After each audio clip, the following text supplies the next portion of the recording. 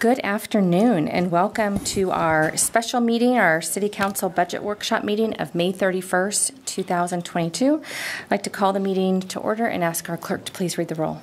Vice Mayor Haddishelt. Here. Councilmember Alvord. Here. Councilmember Rakucci. Here. Councilmember Mendonça. Here. Mayor Bernasconi. Here. Thank you. I'd like to ask Councilmember Mendonça if he would lead us in the Pledge of Allegiance, please.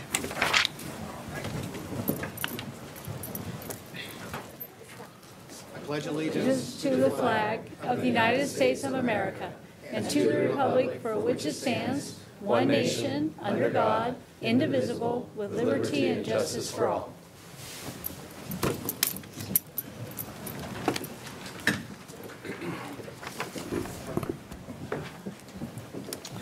Okay, so we will get started here. We have a big meeting this afternoon, really our guidebook for the city. I will turn it over to our city manager to start us off. Thank you, Mayor Bernasconi and members of the City Council. Do public comment on non-agenda items? Oh. Is that what you were going to say? Yes. Okay. Put me down. I was going to say that too. Attorney. All right. Is there anyone here who would like to make a comment on any item that's on the agenda for under public comment? If it's not on the tonight's agenda. Because it's on the agenda. It's on here. We're going to take public comment. Did you want to make a public comment? It's not on the agenda? It's not on the agenda. It's not on the Not on agenda. the agenda. Okay, go for it. Hi, Nick. Calm down. Okay. Hello, my name is Nick Bryant. We have been finding graffiti on our bus shelters, and not only that, I had to report this to the city. Well, one day I found it on the Roseville electric utility box, and I had called Roseville Electric, reported it, and they came out, cleaned it up right away. And what we think it's kids that are doing graffiti, and not only that, they're doing it to our bus shelters, and we need to start cracking down on graffiti because if it's kids that are doing it, it needs to stop immediately. Thank you. Comments, Mr. Bryant?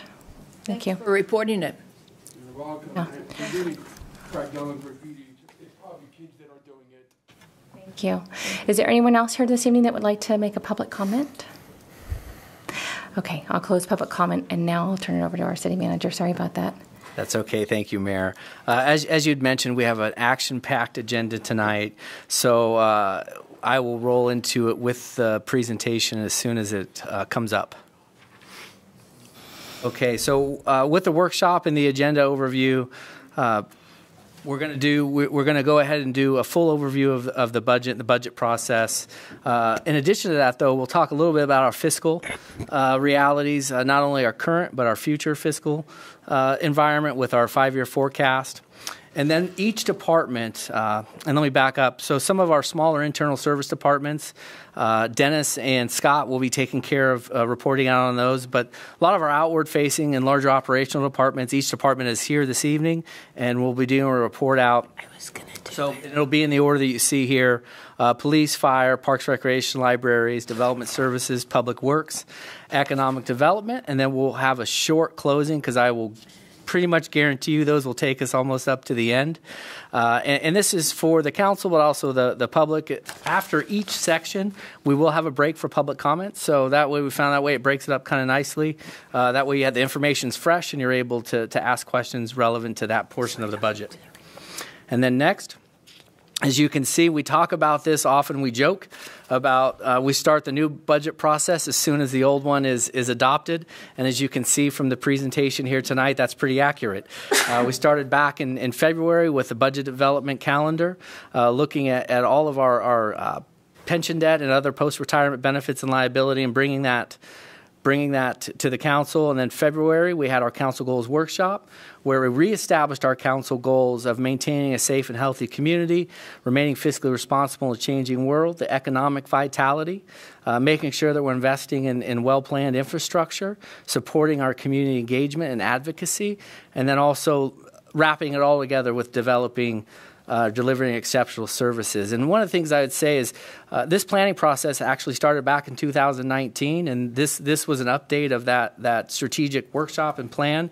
And I'm very happy to report tonight. You'll see in not only the overview, but in the department presentations, really the wherewithal of the City Council and staff to hold true to those policies and really deliver on these City Council goals and making sure that all of them go to aiming to make sure we're really preserving the quality of life, not only but now, but into the future as we grow. And obviously it aligns with the council goals and work. And I did provide some of the council goal plan updates on the staff table if anyone in attendance is offering. Those are available at City Hall also for those watching that would like a copy. And then on March 28th through 31st, every department goes through city manager budget reviews where we not only talk about current expenses but future expenses, and we go over our current themes and challenges and what went into developing each department's budget. And that includes not only fleet and vehicle replacement but new personnel and also looking at as staffing needs change, right? What today may have been a technician is today somebody, maybe it's a software analyst because the job has changed. And so we look at that and you'll see that there is a position request that will be with this budget, which Dennis will go over and each of the departments will go over. And so we look forward to that. I won't go into too much detail because I don't want to steal anyone's thunder. And then April 20th, we brought forward the utilities budget preview where both the electric utility and the water utility, wastewater utility, and solid waste utility all shared their financial updates and their fiscal forecasts. We also brought forward the Measure B, Local Sales Tax Oversight Committee, to ensure not only is the general fund we currently use supporting those quality of life services, but specifically the Measure B half-cent sales tax is going towards what we said it would go to. And you'll see tonight largely a lot of the new funding and additional funding is going to support public safety and the quality of life services that we heard were so important to our community as well as our city council.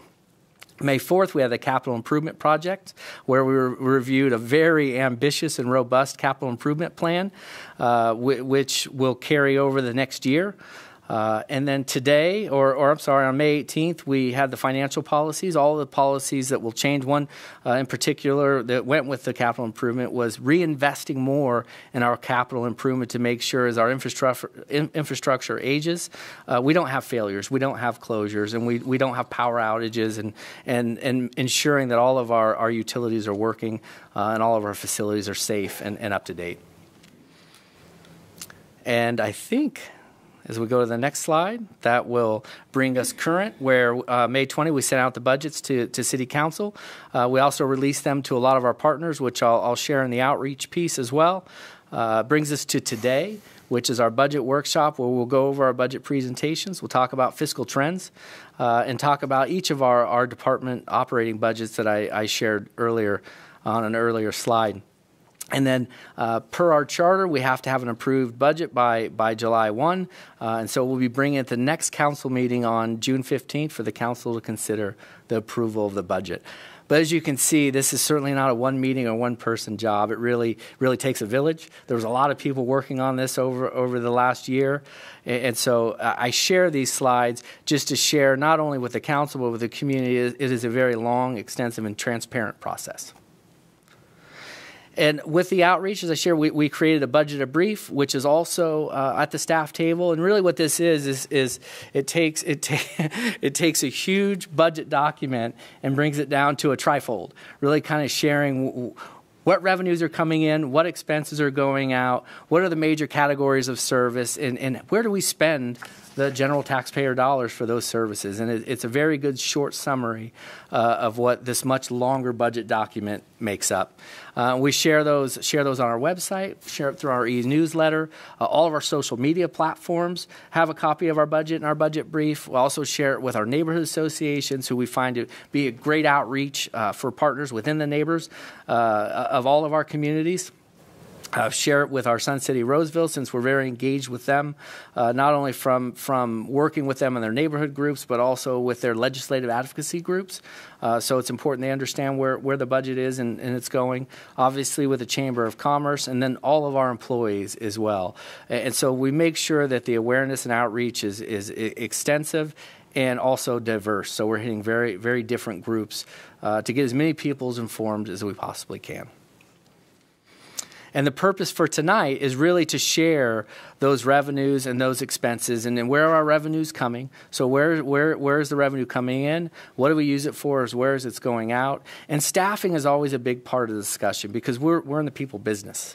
We don't make widgets. We don't make things. We provide services, and it takes people to do that.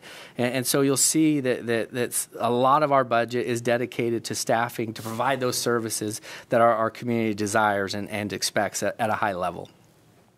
And then we'll drill down a little further into the general fund, talking about specifically which revenues and expenditures are spent on police, on fire, on parks, on libraries, and really drilling it down to share where those dollars are going, particularly talking about some of the Measure B priorities we heard, and making sure that not only are we sharing that through our Measure B scorecard, but that we're also sharing with the council and the community to ensure that we're keeping our commitments on what we said we would do with that half-cent sales tax. We'll share those a little bit later. Also talking about some of the challenges you guys have heard. This is we are very, very fiscally positive, and we're certainly seeing a strength. But times are uncertain. There's a lot of disruption in the market, a lot of inflation, supply chain disruption, talent loss. And so we certainly want to talk about those, and because really one of the best things you can do to meet challenges is anticipate them, plan for them, and then communicate about them to not only the council, but as an organization and the community, so we can work together to mitigate them. We'll talk about the 5-year forecast. Dennis will share that, what we see happening over the next 5 years from a revenue and expense, so we can plan and begin to not only look at where we have capacity today, but how it can help us into the future. And certainly there's a lot of that in this budget. And then we'll also do the operation for each of the departments to give you a summary of their overall operational budget. And I think the thing that I'd like you to take away from this is really making sure that this budget in several areas focuses on the council priorities and the community priorities we saw through not only Engage Roseville, but we continue to see in our Measure B meetings, and that's maintaining our service levels as we grow. People believe, and I believe, that we have a very high quality of life and a very exceptional service level. But as we grow, how do we maintain that? And this budget certainly talks about that and does that. And addressing new and state federal mandates. We've talked a lot about that in the utilities, particularly with Senate Bill 1383 revolving around organics. But there are new costs and new staffing needs that are going to be added as a result of federal mandates and regulations. And so we'll talk a little bit about that. And ensuring that we're able to enhance service levels in those areas we've shown desire, whether it be in a citywide park, whether it be an expansion of a police beat, being more proactive about graffiti, as we heard in the public comment. We're certainly putting some to deal with that and enhancing our ability to not only report it and track it, but respond faster and be able to track it in a way that we track other issues that are important to us through real-time crime. And then lastly on here is maintaining our reserves, making sure that we're not making permanent cuts for what is really a short-term problem. And that's really the nexus to making sure we have a strong reserve. We're paying down our obligations because a lot of those are short-term problems. And unfortunately, through the Great Recession, a lot of cities, including us, had to stop paying down on unfunded liabilities and stop paying in areas that were important, like capital improvement. And what we want to do is not make that mistake again. We recognize there's most likely a market correction coming, and we want to do everything we can to be fiscally prepared for that. And this budget certainly moves us down the road on that very significantly, maybe even more so than the last two. Making sure that we have the capacity as we grow to preserve our service levels. And so Dennis goes in a lot of great length on that, and Scott, so I won't go into too much more detail on that, but that's a really big part of this budget. And going back to the Measure B, I think specifically I did want to call some of these out because they were so important. Fully staffing the police beat in West Roseville was a commitment that was made. We staffed it pretty much halfway, which was 4 or 5 police officers. Well, now we're adding the additional 4 or 5 police officers to make sure that beat is fully expanded. But we're also adding additional public safety, not only to make sure some of our traffic concerns are addressed, but in our real-time crime center and monitoring crime real-time. And we've seen a lot of success in some of our flock camera and being able to track perpetrators as they're escaping or fleeing the city, and have seen a lot of success in that. And so we want that message sent that if you come in Roseville to do crime, we're not going to let it go. We're going to, if it means going into Sacramento, it means going into San Jose, even in some cases, we'll do that. We want to make sure that this stays a safe and healthy community, and certainly making sure our public safety staffing levels are not only adequate, but ideal for providing that is something that I know is a priority of this city council and a priority of this community. And again, this budget reflects that. And service levels in our citywide parks. You know, what we continually hear is the love and the affinity for our trail system and our park system. And I think a big reason of that is because it's so well preserved and maintained, and we have to protect that. And one way we do that is through ensuring we have the maintenance dollars once we build the parks to maintain them. And so we allow for that. We allowed for some of the additional maintenance in Harry Crab as we finished Harry Crab Park, and also for Central Park as we finished Central Park. And we have our eye now on another citywide park out west, which will be our next large citywide park, which will require staff and maintenance dollars to maintain. And so we start to begin to plan to prepare for that development as part of this budget process. And again, a large part of it was fiscal health and making sure that we're fiscally responsible. And of the last two years, we've made significant headway on building and maintaining an economic stabilization in the general fund and our emergency reserve to make sure we can weather those storms. We've paid down our health liabilities and paid down CalPERS pension debt early. And as we've talked about in the past, what that really does is it gives us capacity today. So if we're taking those dollars and we're paying down on bills that we're paying interest and we continue to pay on, well, making those one-time payments creates additional capacity in the budget moving forward. And so we want to make sure that we continue to do that. And again, it allows us to make sure we can provide those future services. As you'll see in the 5-year forecast, our expenses continue to grow and continue to outpace revenues. And so we need to use every tool at our disposal to ensure we're creating as much capacity as we can moving forward. And so in summary, our fiscal responsibility is we're aligning our mission with the council's strategic goals. This budget lives within our means. We are providing not only core services but additional expanded services that we discussed on police and with graffiti and in some of our park programs to ensure those services remain strong. As I shared, the concerns on impacts of inflation and rate hikes, supply chain disruption, these all remain concerns. And again, I don't think we need to be afraid of them, but we need to be aware of them and we need to plan for them. And some of that will mean growing our ability to store materials so we have more materials on hand. And it'll also mean planning for larger costs and ensuring that we're putting that in our structure and our planning. As we move forward and we look at revenues and expenses, one of the concerns is we're still challenged for long-term growth as we look at revenues and expenses. And so we're going to continue to look at ways to be more effective, more efficient, and continues to look for new revenue sources to ensure that our revenues keep up with our expenses into the future. And also the limited resources for new capital projects, ensuring that we're able to not only build new capital projects but maintain the things that we have today. And balancing that is certainly a concern as we go forward. Again, not something that we're fearful of, just something we need to be aware of and plan for. And then our Measure B priorities, maintaining current priority service levels was very, very important. And certainly this budget reflects that. The focus on high priority new service levels, as we mentioned with the police, we also mentioned with graffiti and abatement. And so both of those are in this budget as well, and the real-time crime center. And then the stabilization reserve, continue to pay that down and make sure that we have that general fund stabilization, provided we do hit a loss, or a sharp loss, I should say, in revenues from sales tax as a result of a recession. And what that will do is that will help us really smooth out any service levels that would need to be done. And we do share a potential impact from a recession in our 5-year plan later in the presentation. And then making sure that we're paying down our long-term liabilities to continue to build capacity. And really that's a strategy we identified a few years back, where if we pay some of the public employee retirement system payments sooner, while it may be a little more money up front, over time, the return is in some cases in the millions, but routinely in the hundreds of thousands.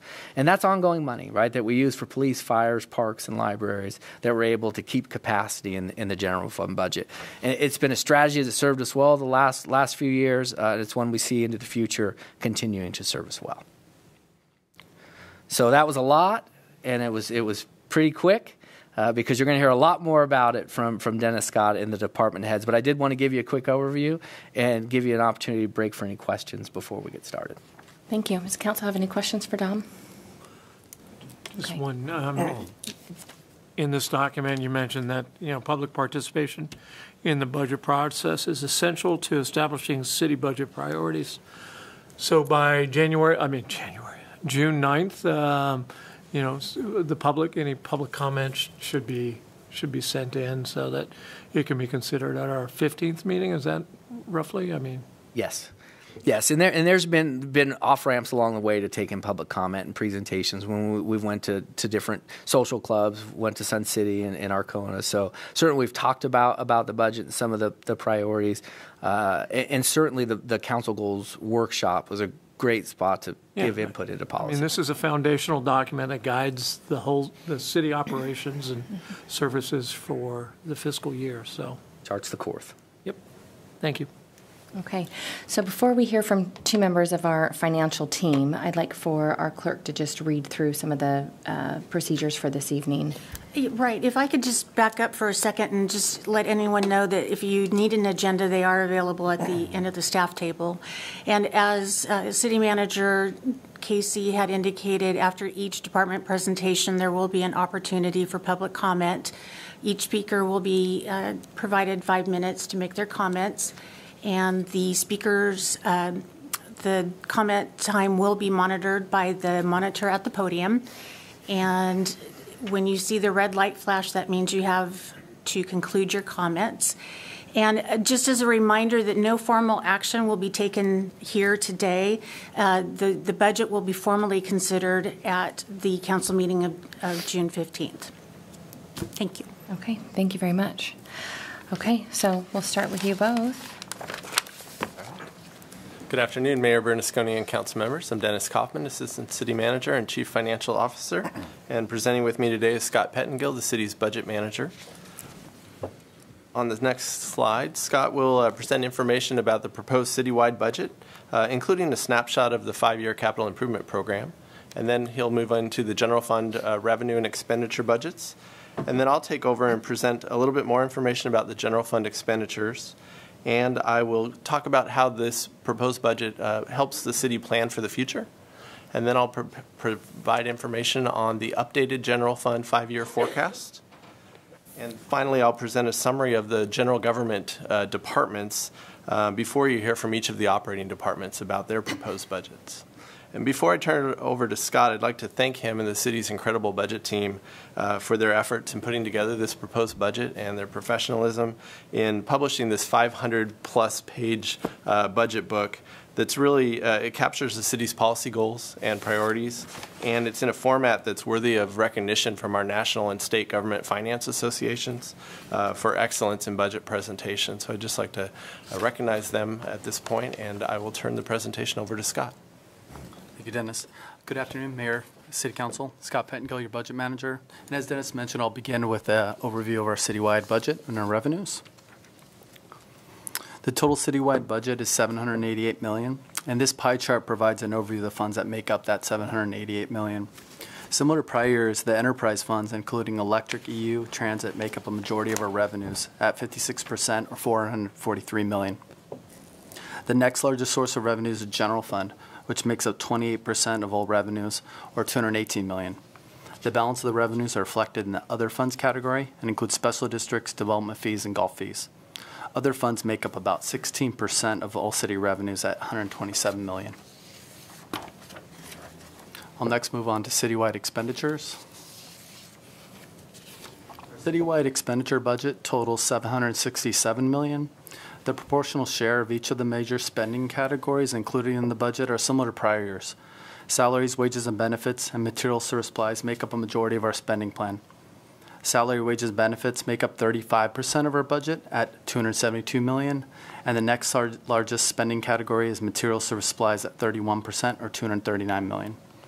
16% or $119 million of the proposed budget is dedicated for capital projects, and 10% or $75 million will be spent on electric purchase power and supply. The remaining 8% of our spending plan, as indicated in the other category, includes spending for debt service and transfers to other funds. Next, I'll cover citywide staffing levels. Total citywide staffing in the proposed budget includes 43 additional positions, from 1,277 positions to 1,320 positions. Overall, this represents a 3% increase in staffing citywide. This chart provides a summary of the position increases by department. Increases in development services, fire, parks, recreation, libraries, police, and public works will be discussed in their individual presentations. Electric and EU provided an overview of their position increases at their prior presentations. The increase in the city attorney's office is for a new deputy city attorney position. This position will provide legal services for civil and criminal matters, advise departments and city boards, assist with litigation matters, and this position will also serve as the city's first prosecutor. The two positions in the finance department include an accountant and a buyer. Both these positions are currently limited term, and the proposed budget recommends that these positions be converted to regular full-time positions to address our ongoing workload needs. The 4 additional positions in IT include an IT analyst, a business systems analyst, and 2 database analysts. These positions will assist with data intelligence, the open data project, the customer relationship management system, and security citywide. This next slide summarizes the recommended position increases by City Council goal and also identifies that the position is growth related, enhances service levels, or is required because of state and federal mandates. Of the 43 positions that are included in the budget, 19 support the goal of maintaining a safe and healthy community. 13.5 support the goal of delivery of exceptional city services. 8.5 support the goal of investing in well-planned infrastructure and growth. And lastly, the 2 positions support the goal of remaining fiscally responsible in a changing world. A majority of the positions in the proposed budget are required to maintain services in the growing city, followed by enhanced service levels and state and federal mandates. Next, I'll provide a brief overview of our capital improvement program included in the budget. The proposed budget includes $105 million of capital project appropriations, with the majority of the projects in our parks, recreation, libraries, and utility departments. An overview of the proposed projects was included in a prior presentation on May 6th. Staff have also incorporated the department's long-term capital planning in the 5-year capital improvement program, which is also included in the budget book. This 5-year program almost totals $400 million in capital spending anticipated for the next 5 years. I'll now move on to the general fund. General fund revenue budget is based on primary assumption that tax revenues will continue to grow next year, but just not at the same pace as they have in the past year. The 3 largest revenue sources in the general fund are Bradley-Burns sales tax, the Measure B local sales tax, and property tax. Bradley-Burns is projected to grow more than 13% in the current year, and their proposed budget assumes modest growth to $74 million, which is midway between our city tax consultants' conservative and most likely projections. Measure B revenue is projected to grow by almost 15% in the current year, and the proposed budget estimate is $28 million, which is again midway between our tax consultant conservative and most likely projections. Property tax revenue is estimated to grow by $5.9 million or $64.4 million in the next year. And I also wanted to note that a portion of our property tax revenue growth is returned to the county under the city's tax sharing agreements. The total city fund operating revenue budget is almost $212 million. This pie chart shows the general fund revenue contributions from each source, with the Bradley-Burns sales tax, Measure B sales tax, and property tax making up a majority of our general fund revenues at 80%. The remaining 20% is made up of licenses and permits, the electric franchise fee, and charges for service and other taxes. This next slide provides an overview of our Bradley-Burns sales tax by category, and this information is based on our 22 actuals received to date. Sales tax received from general retail, including the Roseville Galleria, transportation-related purchases, including at the Roseville Auto Mall, and gas stations, make up a majority of our sales tax revenue at 73%. The remaining revenue comes from food products, business-to-business activity, and construction activity. This graph provides a multi-year comparison of sales tax, including the collection of Measure B, beginning in fiscal year 19. As stated earlier, the proposed budget includes approximately $76 million in Bradley-Burns revenues and $28 million in Measure B, or $104 million in total. This next graph shows our 10-year history of city property tax and the amount budgeted for fiscal year 23 at $64 million. The city has experienced a relatively consistent growth rate in property tax revenue due to growth in the city and rising property values. Building permits were on the rise for single-family residences as new development continues to bring in more property tax revenues. And I'll conclude with an overview of our general fund expenditures. General fund expenditures in our operating budget total $212 million. Almost half of the operating budget is dedicated towards public safety services. The police department makes up 26% of the budget at $55 million, and the fire department makes up 20% of our budget at $42 million. The Parks, Recreation, Libraries department makes up 15% of the general fund at $31 million, and the balance of the funding is dedicated towards general government departments, which Dennis will go into more detail a little bit later, as well as the Development Services and Public Works department. The other category includes items such as transfers to other funds and the CalPERS additionally discretionary payment, which Dennis will also go into more detail a little bit later. So this concludes my portion of the presentation, and I'll turn it back to Dennis. Thanks, Scott. So when we look at general fund expenditures, we look at them through a variety of different lenses. By department is one perspective that you saw on that dollar bill graph. Another perspective is kind of the nature of the different expenditures. Scott mentioned earlier that the citywide expense budget is made up of about 1/3 of labor costs. But in the general fund, it's actually closer to 2/3 of the general fund expenditure budget that's labor costs, because as our city manager mentioned, city employees perform and deliver the services to the community. So that's one perspective. Another perspective on general fund expenditures is determining how much is discretionary spending of the city's major tax revenues in the general fund. And so we go through this exercise at looking at our general fund expenditures, and some of our general fund expenditures are financed by revenues that are collected for providing specific services. And some revenues in the general fund are directly restricted to specific services. So for example, in charges for services, our Parks, Recreation, and Libraries Department or our Development Services Department collects revenues that are specifically tied to services that they provide. Our electric franchise fee, according to the city charter, is intended for police, fire, and parks, recreation, and libraries. And our licenses and permits are specifically tied to services that are provided by certain departments. So it's important to note that about $39 million of our expenditures in the general fund are tied to related revenues. And then we have some general fund expenditures that are contractual obligations, like the tax sharing payments that Scott mentioned, or there are expenditures in the general fund that are tied to council policies that the council has adopted.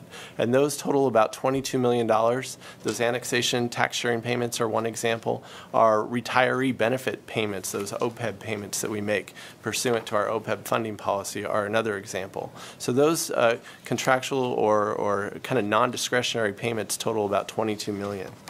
So on this next graphic, we tried to show this graphically, showing the total operating budget at the top of $212 million, subtracting off those revenue offset expenditures of $39 million, subtracting off those non-discretionary expenditures of $22 million, brings us down to about $151 million of discretionary spending in the general fund.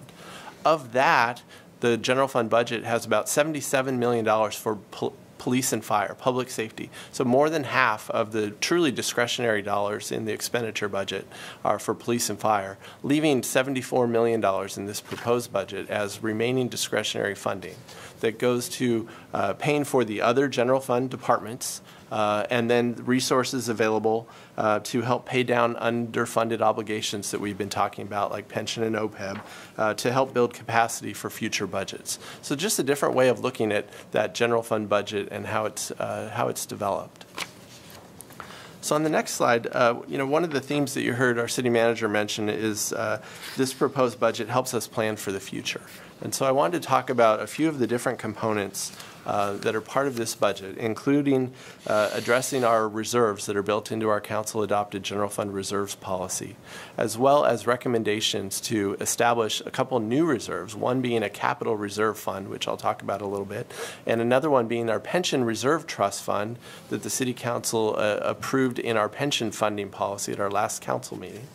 And then finally, our CalPERS additional discretionary payment, which I'll speak to a little bit on a further slide. So first, in our general fund reserves, after we took into account budgeting for all of the departments and the augmentations that you're going to hear about, we had resources available to increase our reserves up to the policy targets that the council has adopted.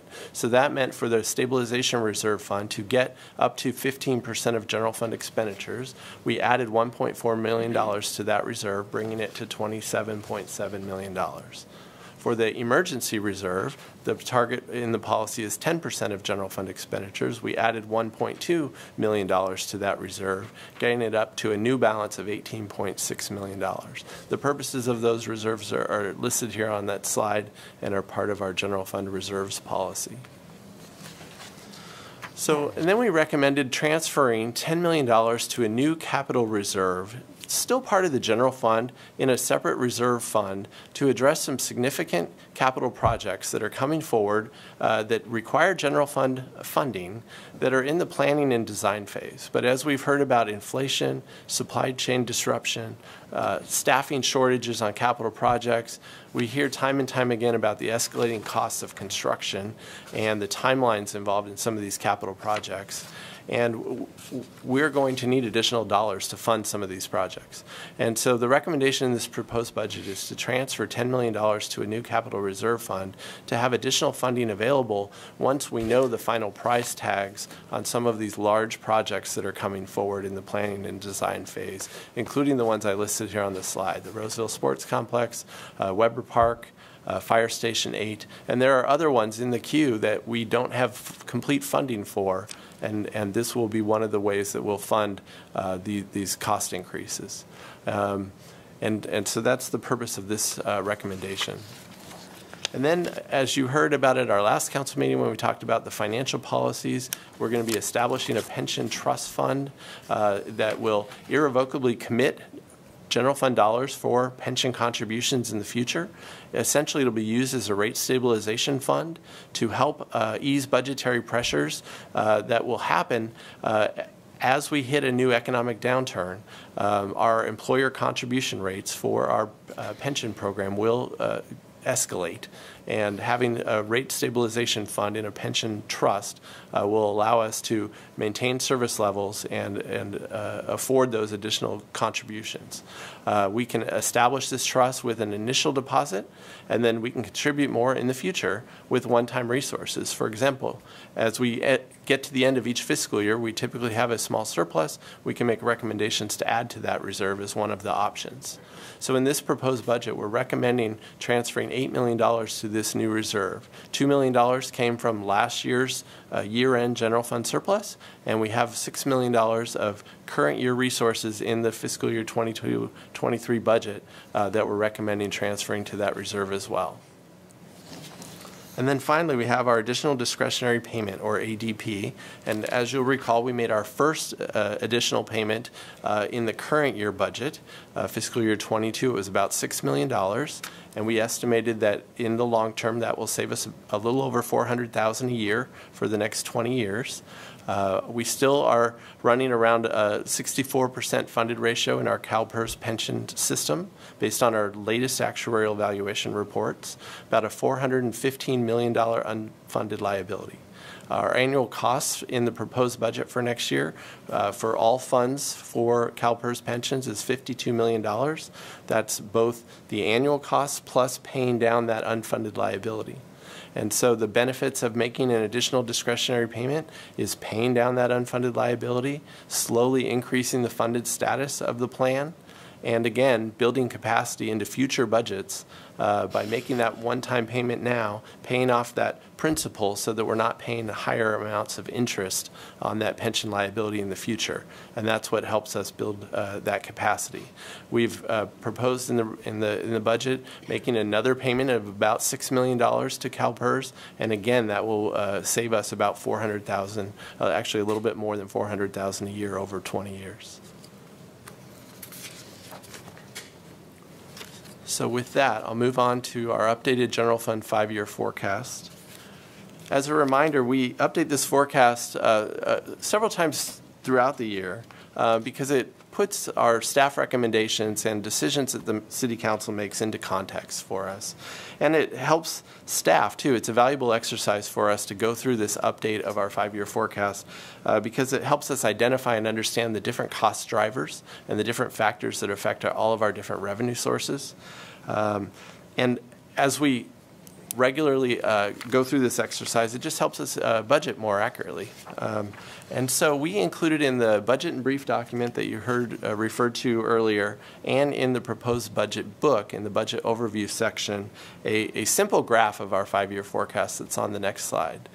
And this graph, you know, it's a simple snapshot of the base case scenario for our revenues compared to projected expenditure growth. And you can see here that the expense line, that green line, is going up faster than the blue revenue line and ultimately will catch up in the future.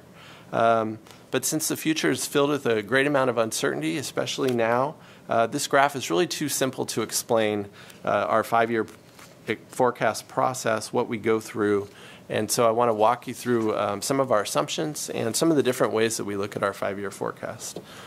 So first, when we do this exercise, we look at, you know, what assumptions do we need to make? And so, as you know, we have new labor contracts, new memorandums of understanding, MOUs, and so we build into our 5-year forecast the known information from those labor contracts.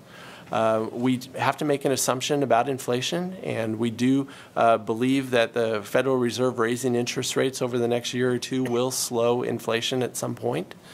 We do build into our 5-year forecast payments on our pensions and OPEB and CIP rehab based on council-adopted policies, based on the known information that we have. We build into our forecast known impacts of federal and state mandates. And we build in new revenues that have some certainty, like the new billboard agreements that were executed and will be going live here in the next month or two. We built that into our budget and into the 5-year forecast. But we don't build in things that are really uncertain. So, for example, the new MOUs have labor market adjustments. We made an assumption, but those labor market adjustments, because of inflation, could be higher than we would expect. And so something like that is not built in into the forecast. If the high period of inflation extends longer than anyone imagines, we have not built that into the forecast. However, inflation would affect our revenues and our expenses. And so that's something that we're going to be paying close attention to over the next couple of years. The forecast does not include new federal and state regulations that we have no ability to estimate. Congress and the legislature have a skill in developing new things, and we can't anticipate everything they're going to come up with. And finally, new revenue sources that have not yet been approved by the City Council or by the community are not included in the 5-year forecast. So with those assumptions, I just wanted to walk you through the process. because there's a lot of uncertainty about the local economy and the national economy, we don't know what the future is going to look like. We don't have a great crystal ball. And so we create 3 revenue scenarios. We could create 100 revenue scenarios, but we've decided to create 3. One of them we call the base scenario. Our sales tax consultant calls that the most likely scenario. We also have a more favorable revenue scenario and a less favorable revenue scenario. And you can see all 3 of those start at the same point on the left in the fiscal year 2023 proposed budget, and then they all grow a little bit faster over the next 5 years.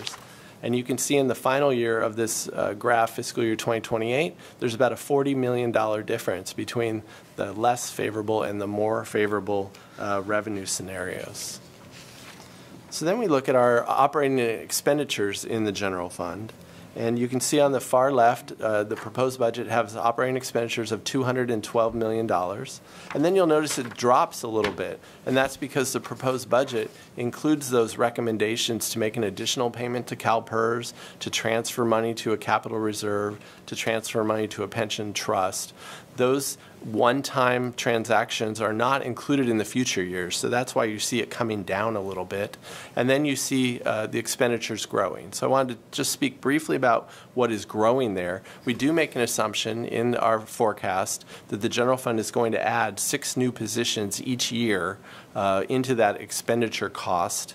And we've made an additional assumption for this 5-year forecast that in fiscal year 2024, next year, we would be looking at staffing a new fire station. And so that has also been built into this 5-year forecast. Otherwise, the growth there that it's assumed is based on modest salary increases and anticipated benefit cost increases for our employees and any known pension cost increases. But as we get farther and farther out into the future, there's more uncertainty about what those costs might be.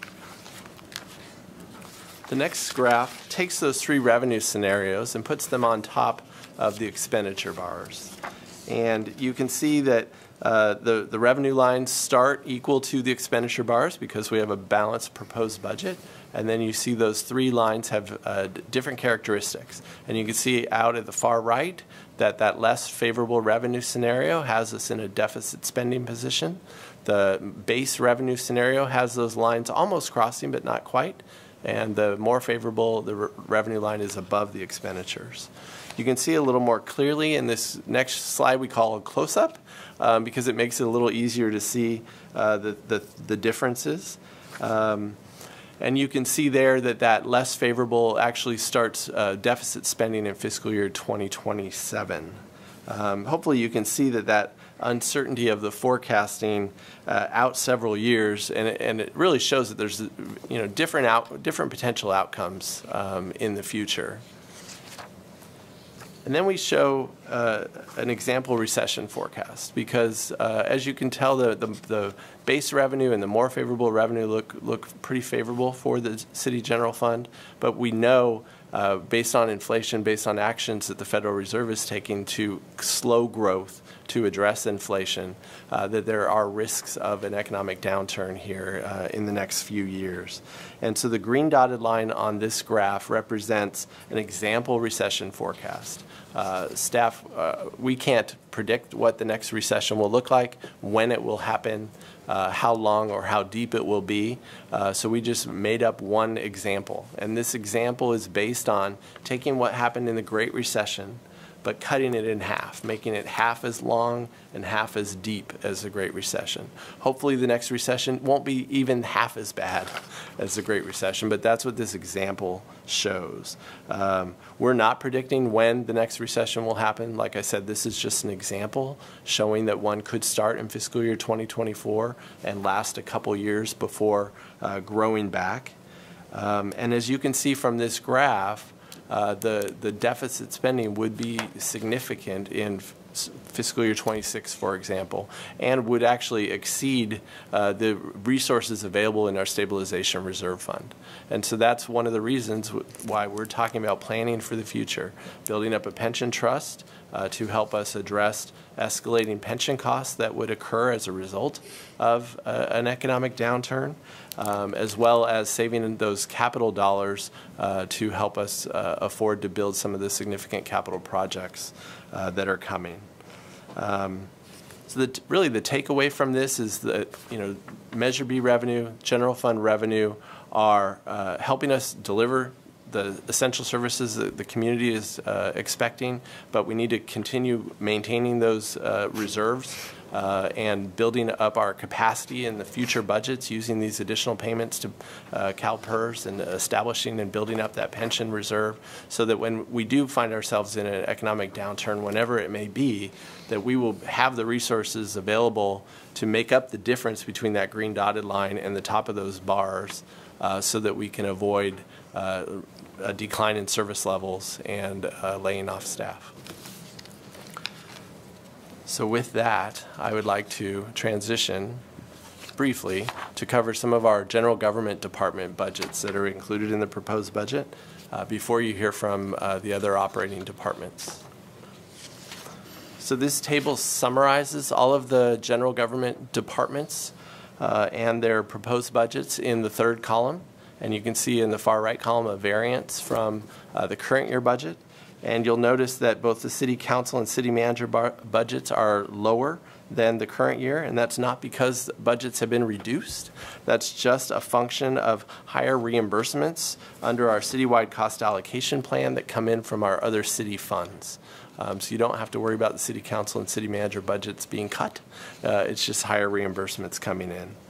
The city clerk budget increase is primarily related to funding to the county for the November 22 election.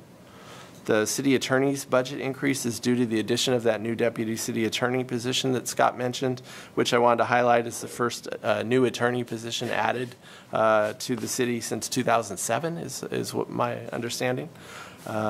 The finance budget increase includes converting those two positions that Scott mentioned, a buyer in purchasing and an accountant, from limited term to regular, just to handle ongoing workload as the city's growing.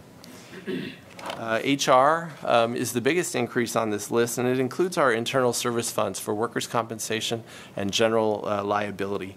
And those programs, particularly general liability and our insurance programs, continue to see significant cost increases in insurance premiums, 30–40% increases over the last few years. And so that's the primary reason for that large increase. HR also includes additional dollars for training for city employees, but also for supervisors and managers, because as we've been dealing with changes in the workforce, we have a lot of new supervisors and managers, and so we have some training dollars added to their budget. But like I said, the largest dollars there are for our insurance premiums that have been going up.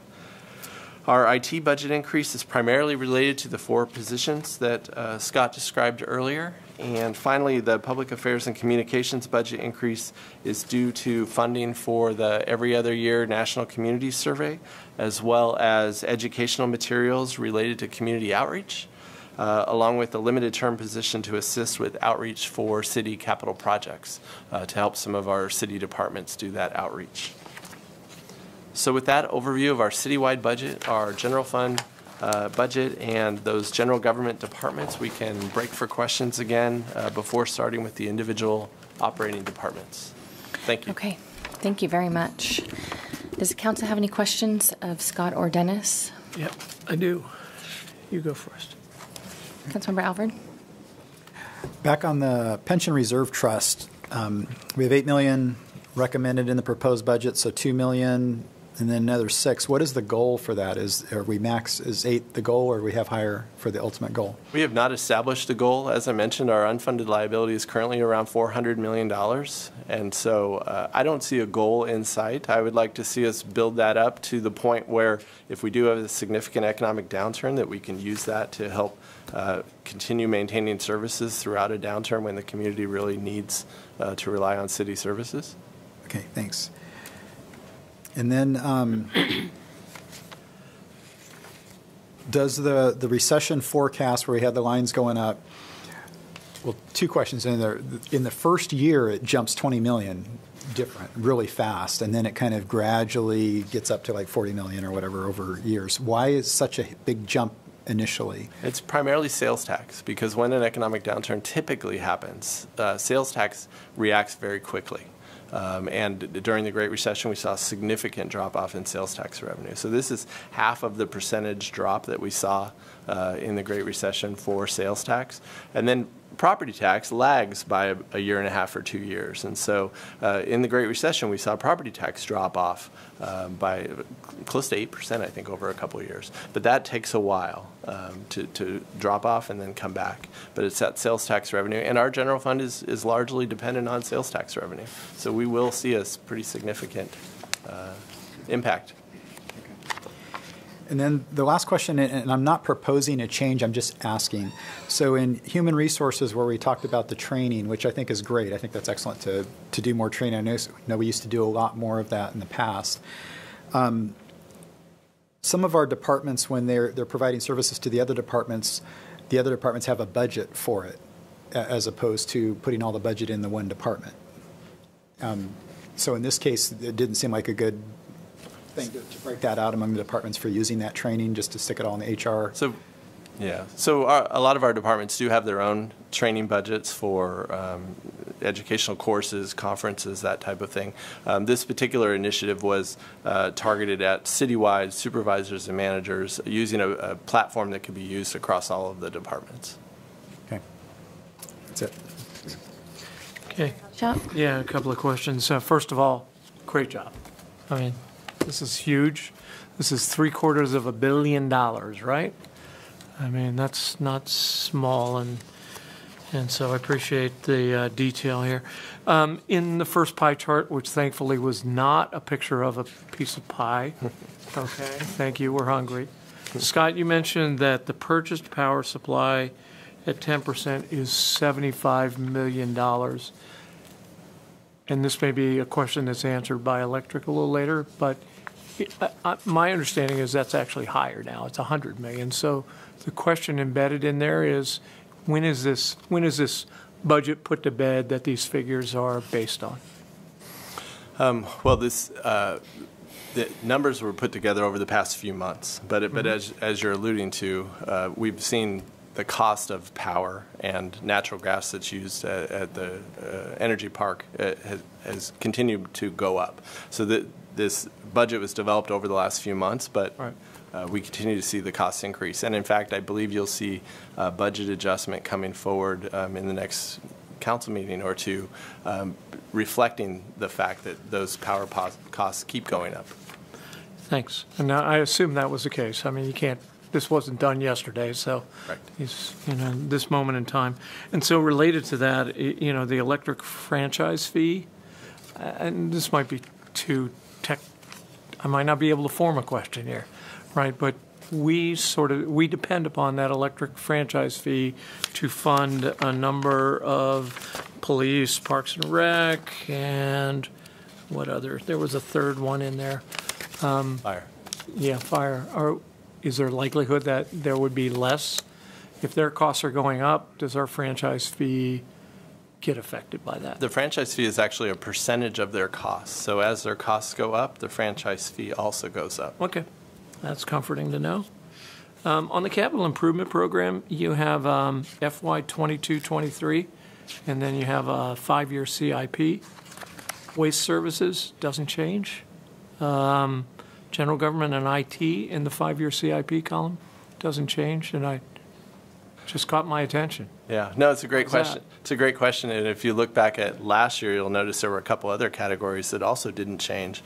We're really proud of the efforts that our departments went through this year to really build out the 5-year capital improvement program. You'll probably notice that there are a lot more what we called forecasted projects in the budget book this year that don't use current year money but do come forward over the course of the next 5 years. But in those two rows that you identified, we haven't completed building out those couple departments for the full 5-year program. Because we will buy a garbage truck or two, right? We certainly will, Now and we in the next have 5 years. Otherwise, we have a pretty robust 10-year I'm pretty plan. close to the dump, so I can just haul my own, right? We also have a pretty the MRF, robust the 10-year replacement program for our software, and we just haven't built it into the budget book yet. And then can you, and then this kind of goes back to, so on your funnel, right? You have less, you start off with 212 million general operating budget, and then it says less police and fire, 77 million, but a little bit later on, when I add those two pie charts together, it comes to 96 million. But it's after we subtract out those revenues that might be directly related to those services. Great.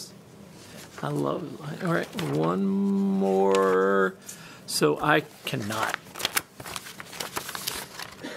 don't get, so in the general fund forecast infographic, right?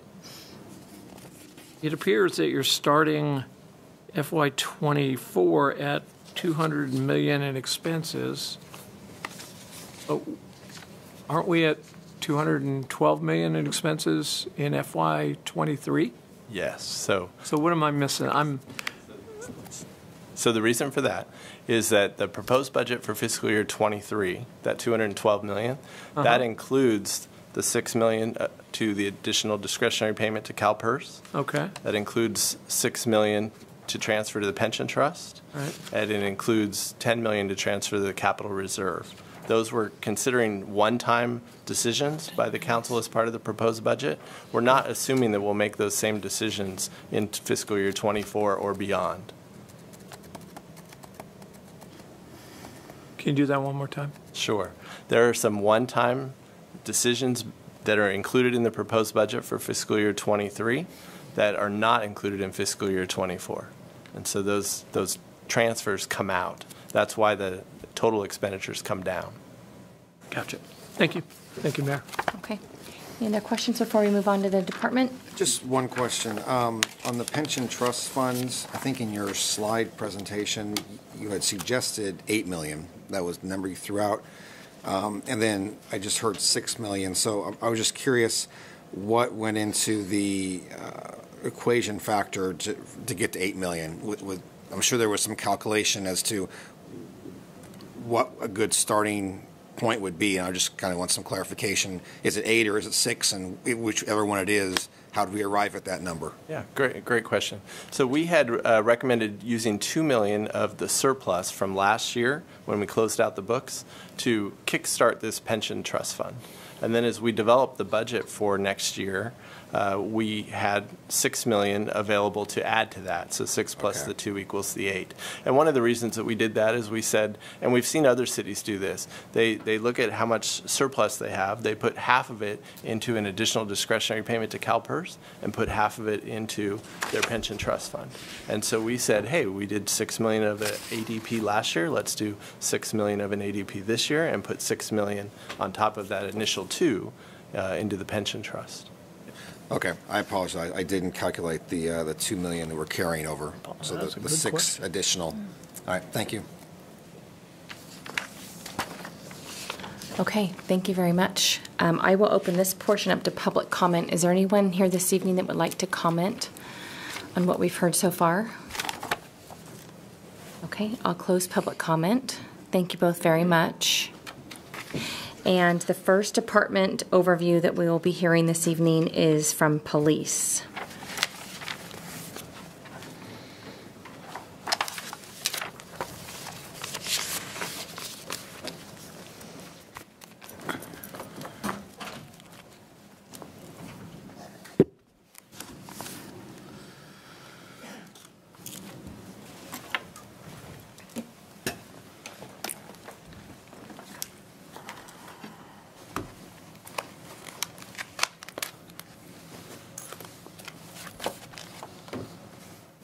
Good evening. Good evening. Good evening, Mayor Bernasconi and Council. I'm Captain Kelby Newton, and with me is our budget analyst, Mark Pinedo, to give you an overview of the police department budget proposal for the coming year.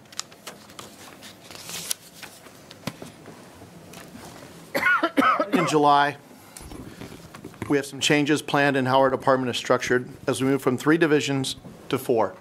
I'd like to talk about those real quickly. Currently, we have operations, services, and support services. However, as a part of our strategic planning process, we have reorganized our 3 divisions into 4. Operations, which will be the home for patrol. Investigative services, which houses all of our investigations units. Community services, where teams like social services, school resource officers, and traffic will reside. The 4th new one will be our professional services, which includes communications, records, and property. The move to 4 divisions brings our community service programs like SSU higher up in our organization, and our investigations unit is busy enough and big enough to also become its own division.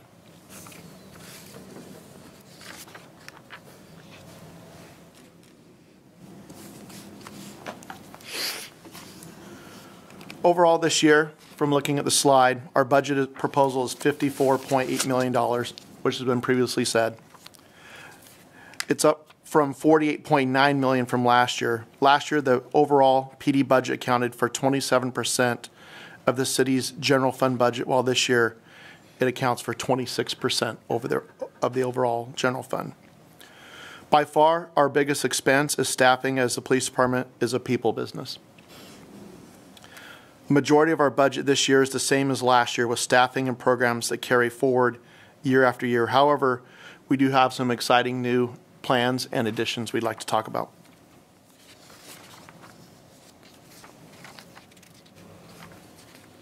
So we're asking for new positions. 2 will, as City Manager Casey mentioned earlier, with Measure B, the 2 officers will completely staff our 7-beat system by bringing 2 more officers on each side of the week on our graveyard shifts. Police Sergeant, we're asking for 2 positions that will work to identify staffing shortages and workload issues that we have. We're asking for a new communications supervisor for adequate supervisor coverage, including our graveyard shift. A new animal control officer that will provide more personnel to cover for calls for service and staffing. We have not added a new ACO position since 1993. Our police officer, another police officer position is in our professional standards unit. That person has been identified to be responsible for the body-worn camera program and assist with background investigations. And we're also asking for 5 police officers as well to help patrol, alleviate issues related to officers out on injury. Overall, this is the largest single-year investment in police department staffing in many years. In the 25 years I've been with the city, I've never seen this money.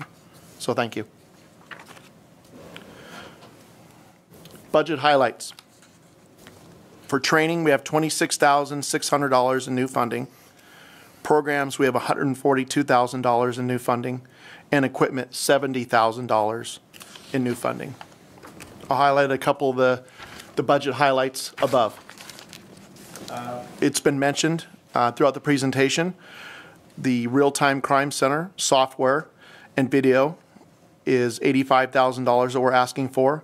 This is a 3-year contract for annual software costs and video integration devices as we gain access to additional cameras throughout the city.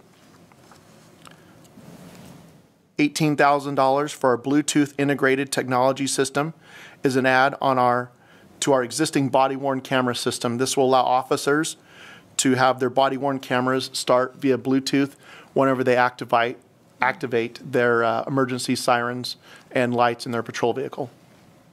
That's good. Okay. Flock has also been mentioned throughout the presentation. $47,000 for Flock. This is an annual cost. This will bring the city up to 20 cameras, or the police department up to 20 cameras, Flock cameras. This will be moved into the general fund, and this completes our LPR coverage across the city. This has been a very beneficial program for the police department and our patrol division, and also for our investigations division as well after the fact. $10,000 for community policing, engagement, and communications. budget guided by the PD strategic plan, the Public Affairs Unit intends to use a multi-layered approach that balances social media, website, direct mail, digital ads, news articles, in-person presentations, community events, flyers, and assessment tools. And last, I'd like to talk about the $11,000 for our procedural justice and implicit bias program. Investigations training funds will help support training for our instructor group to help increase awareness and knowledge around current social issues affecting police and the community we serve.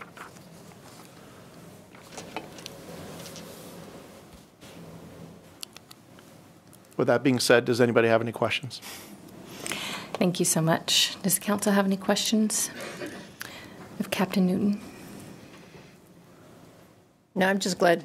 I was just interested to see the Bluetooth integrated technology so that you can tell your body camera you wanted it on. I think they're all good for Roseville. Yes, they are. This is great news for us. Mm-hmm. Yeah. Okay, I'll open it up to public comment. Is there anyone here this evening that would like to comment on the presentation our police department has provided? I'll close public comment.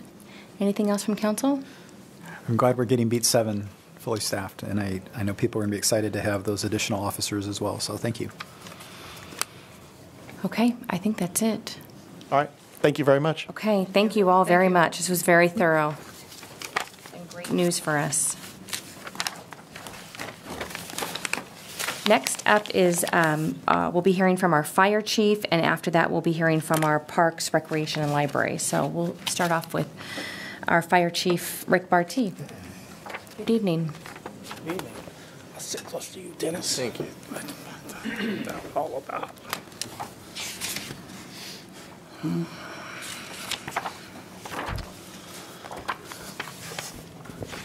Good evening, Mayor and Council. I'm Rick Barty. As you said, I'm the fire chief for the city of Roseville. And I'm going to talk a little bit about the fire department. As you can see up there, I am proud, or actually I wanted to say this. I am proud to say that the Roseville Fire Department is a full-service, all-hazards fire department capable of responding to any type of fire, emergency medical services, rescue, or hazardous materials. We have 8 fire stations that we've talked about before that are strategically located throughout the city. As you can see up there, we only have 4 different divisions within our department. You know, admin and administration implements city policies, as you know, and in programs, including management of the various programs, including budget, and within the fire department. Our fire and life safety division is a big part of the fire department's efforts in community risk reduction, improving the city's quality of life for the citizens of Roseville. This group, combined with the operations side of the house, performed over 4,100 fire code inspections and in the last year and enforcements. Throughout our public education activities, our crews and our inspectors reached over 3,500 students this last year. In the operations division, it responds to all the hazards to meet the routine and catastrophic needs of our community, whether it be those medical calls, fires, technical rescue, hazardous materials, mass casualty incidents, and other type of emergency calls. And in this past year, we responded to over 18,000 calls for service in the last year, which is an increase of over 2,000 calls from the years of service in 2020. Our fire training, of course, division provides and tracks training for all members of the department to ensure the firefighters are maintain their certifications, their proficiencies. At our training center itself, it's used for firefighters within the department and other city departments, and it's a regional training center. And of course, our support services deals with all our logistical, purchasing, and management support for the business of the side of the fire department. Next slide. As Dennis talked about a little bit earlier, you know, as with all the other city departments, fire is a service-driven department, as Dom had mentioned a little earlier. With this new budget, we will have 120 authorized positions if this budget goes through. That's up 1 position from 119, which is the fire department's been at since about 2014 or so. As you can see, and Dennis mentioned a little bit earlier, 82% of the fire's $41.7 million budget is in operations, which is where the rubber meets the road and all the business that's done with our service that our sworn members provide.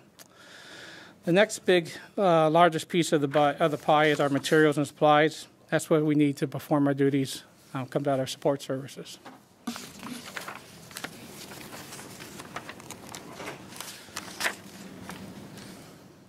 In FY21, our budgeted revenue for the first responder fee was about $745,000. Recently, we brought forth to the council a budget request to increase that revenue amount a bit to make up for the amount of money we had been bringing in over this last year.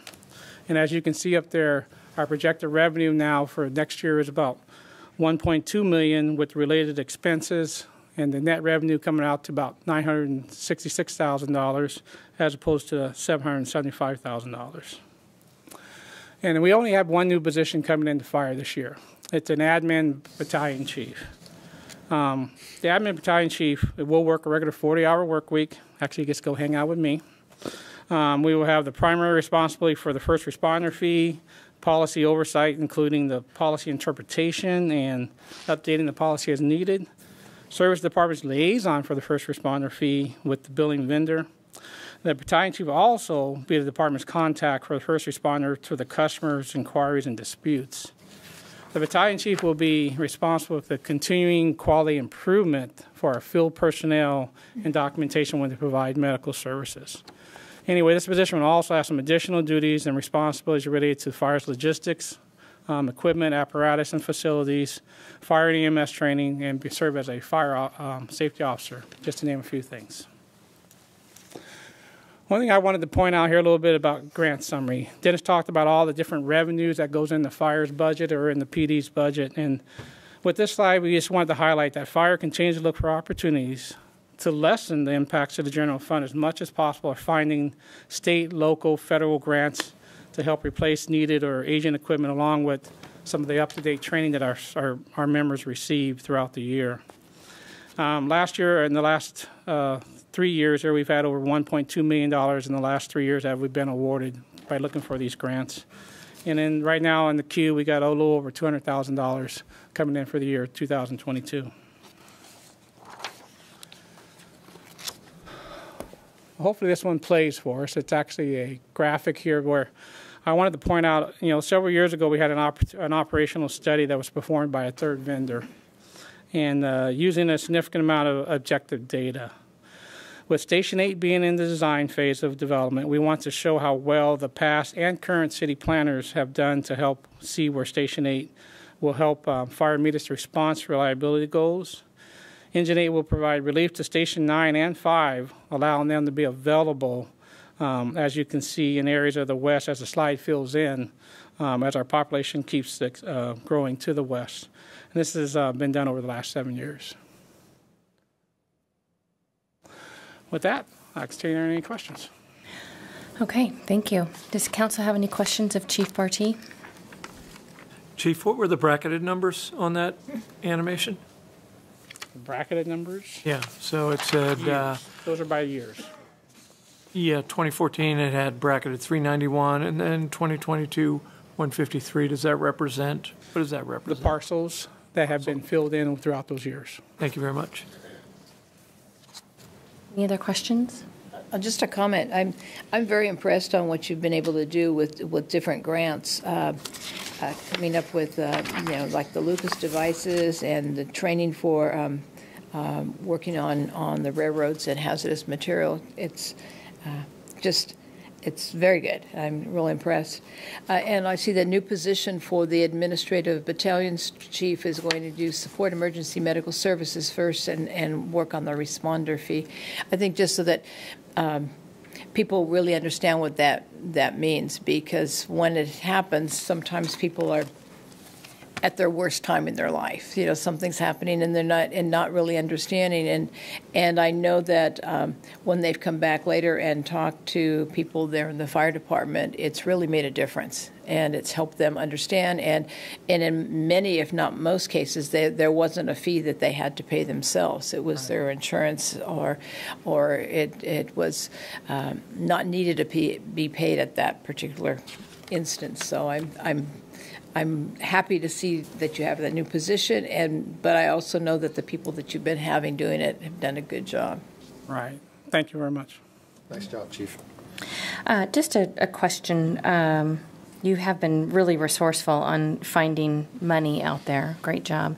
So on the first summary from 2019 to 21 is about the Lucas device, and it's also included in potential incoming dollars. Can you just talk about what that supplemental dollars could potentially do when it comes to the Lucas device? Hang on a second here. I think you maybe mentioned about or had talked about it offline around maybe one per station, or is that kind of the plan to expand it throughout the city? So this year, Mayor, a couple years ago, last budget year, we were able to get 2 Lucas devices, and we put them on the east side of town. And over the last year, we saw how successful they were and how much they did help the survivability of some of the patients that we treated with those. We were able to get 8 more of those. So they're already, all 10 apparatus have a Lucas device on them now. Excellent. And will you just say real briefly what that is? The Lucas device, so when a person has to do CPR, so it's a pretty labor-intensive, if anybody's ever done CPR as far as a person goes, and it can be a little inconsistent as far as the depth and pressure that somebody gives when they're needing to have CPR performed on them as far as chest compressions go and breathing. So this device here actually takes over the breathing and chest compression to make it more consistent as far as the level goes and provides better perfusion, lack of a better term, of the blood and the oxygen while they're getting that treatment. Mm-hmm. Excellent. Just another method to save more lives. Great. Okay. Thank you for that. That's wonderful. Any other comments, questions of the chief before I open up to public comment? I'll open this up to public comment.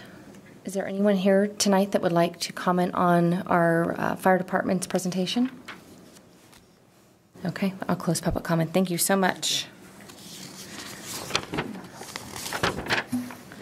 Okay, and next up we'll be hearing from Jill Geller, our Director of Parks, Recreation, and Libraries on her department. Well, good afternoon, Mayor Bernasconi and members of the council. I am Jill Geller, your Parks, Recreation, and Libraries Director. It's my pleasure to present to you our budget for the upcoming fiscal year. As you're aware, the Parks, Recreation, and Libraries Department oversees all of the city's parks, its recreation programs and facilities, and its libraries. We currently manage 79 developed parks and nearly 4,000 acres of open space. Additionally, we maintain more than 300 acres of streetscapes and 40 acres of school properties. We also manage and maintain more than 30 facilities. These include our 3 libraries, 3 swimming pools, 2 golf courses, the Roseville Sports Center, Maidu Community Center, Maidu Museum and Historic Site, and 19 Adventure Club sites. So quite a bit falls under our department's purview. PRL's overall operating budget proposed for FY23 is $43.4 million. This is made up of the different areas that you see on this pie chart, with parks and open space being the largest portion at 34%, approximately 1/3 of our budget. There are several funds, including the Youth Development Fund and Golf Fund, that make up the entire Parks, Recreation, and Libraries budget. The total PRL General Fund operating budget is $31.1 million. This makes up 15% of the city's general fund operating budget, and 24% of our general fund expenditures are covered by revenue offsets, with the majority of these being our recreation program fees. Budget highlights this year include some new positions for our department, as you heard. The first on this list is an agronomics technician. PRL maintains more than 100 ball fields throughout the city, and we added 10 new Bermuda fields to our inventory in 2021. Keeping the fields in good condition with their high demand and high volume of use requires staff with specialized knowledge in turf maintenance. So this new agronomics technician will have this knowledge and will lead our agronomics team. 3 new parks maintenance workers will help us maintain our ever-increasing and highly used parks. One of these will serve on the agronomics team that I just referenced, and the other 2 will provide leadership in our portering services. Portering is the daily cleaning and maintenance of our parks, basically our work to keep them safe, clean, and green. We've typically used part-time staff on our portering crews, but as you know, it's become very challenging to recruit and retain part-time staff, so we're redirecting some part-time dollars to fund these full-time positions. The safety and cleanliness of our parks is priority 1, and it's the first thing our residents see, so it makes sense to have reliable, knowledgeable, full-time staff leading this crew. The senior tree trimmer will assist in maintaining our 40,000 city-owned trees. This position will help us promptly, more efficiently, and more cost-effectively address some of our tree maintenance tasks, and we are utilizing contract savings to fund this position. The park project technician will provide oversight of our many new park developments and park rehab projects. We currently have a contractor serving in this role and feel we can more efficiently bring these services in-house. So we'll use those contract dollars to fund this position. The libraries are busier than ever with circulations and digital downloads of more than 1.2 million in 2021 and in-person visits to our libraries of more than 700,000. More than 400,000 of these visits were to the Riley Library, so this proposal converts a part-time librarian position to full-time, allowing us to meet that demand at Riley Library. And then our last position is a recreation leader to provide a second full-time staff person at My Dune Museum and Historic Site. We've recently increased our open hours at the museum, and we'll be able to increase them even more with the hiring of this full-time position. This, again, is not a completely new position, but the conversion of a part-time position to full-time. And as always, we've been thoughtful in our new position requests. We're mostly utilizing dollars previously budgeted for contracts or temporary staff, so only a small fraction of the cost for these positions is a new request of the general fund. Aside from our new positions, we do have a few additional requests, the first being for backflow inspection, testing, and repair. PRL has 180 general fund-owned backflow devices within our park streetscapes and facilities, which are required to have annual inspection and testing. Environmental utilities will do this inspection, testing, and repair, but these costs must be funded by the backflow owner, which in this case is the general fund. So this is an additional request of $17,000. For park amenity replacements, we have developed a 10-year rehab and replacement schedule, one piece of which is to maintain the appearance and safety of our aging facilities. So this request includes replacement of park amenities such as benches, picnic tables, drinking fountains, shade structures, and so on. With 79 parks and literally thousands of amenities, our 10-year plan shows that we would need millions to keep up with this replacement schedule. But recognizing that a request of that magnitude is not feasible, this request is for $100,000 for FY23. While this only touches the surface to replace our aging park amenities, we will absolutely put these funds to good use and will conduct assessments each year to determine priorities on how these dollars are spent. The My Dune Museum and Historic Site exhibit planning is a request of $5,000 to fund a consultant to evaluate the scope and costs for exhibit improvements. Since the time that the My Dune Museum and Historic Site was built over 15 years ago, the main exhibit space has not been updated. The panels are outdated and part of the exhibits are no longer functioning. So in order to encourage return visitation and to increase revenues through memberships, ticket sales, and programming, museum exhibits should be refreshed on a 5 to 10 year cycle. So again, this will fund a consultant, and pending the consultant's evaluation and recommendation, any funding to complete the recommended updates to the exhibits would be requested in future years. For My Dune Museum and Historic Site programming, we look forward to adding more services and programs at the museum with the addition of another recreation leader that I previously mentioned. These new programs require materials and supplies. However, new revenues from the additional programs and hopefully increased memberships and facility rentals resulting from the additional operational hours will more than offset this request for the additional programming supplies. Historic District Public Parking Lot Maintenance. The city has leased a parking lot in the Historic District to accommodate parking for visitors to this area, and PRL has assumed responsibility for maintenance of this parking lot. This funding exceeds what the Historic LLD can support, so we are requesting general fund support of just $5,000 for maintenance of this public parking lot. And our last ad request is for downtown library security. The severity of customer behaviors violating the code of conduct seems to have escalated at the downtown library, as has building vandalism, damage, and safety concerns. Our current security vendor has been ineffective in addressing these concerns, so we plan to enlist the security company who already supports the downtown Roseville area and can provide these improved services. This results in additional expense of $23,000. So the total of all 6 of these requests is $150,000.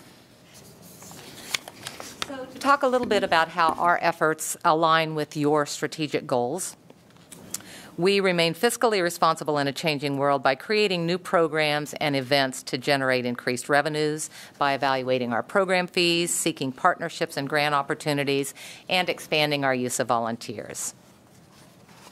We support community engagement and advocacy by engaging our residents through our various forms of communications. This includes our award-winning Experience PRL magazine, our popular videos, including what's happening in PRL, e-newsletters, website, and social media. And we also support community engagement and advocacy by conducting public workshops. We've held more than 20 public meetings in the past year, both virtual and in person, seeking input on our strategic master plan, park master plans, upgrades to park amenities, and more. Regarding maintaining a safe and healthy community, I know I sound like a broken record when I say everything we do makes a healthier you, but I so feel it's true. Every single thing that Parks, Recreation, and Libraries does contributes to the health of our community.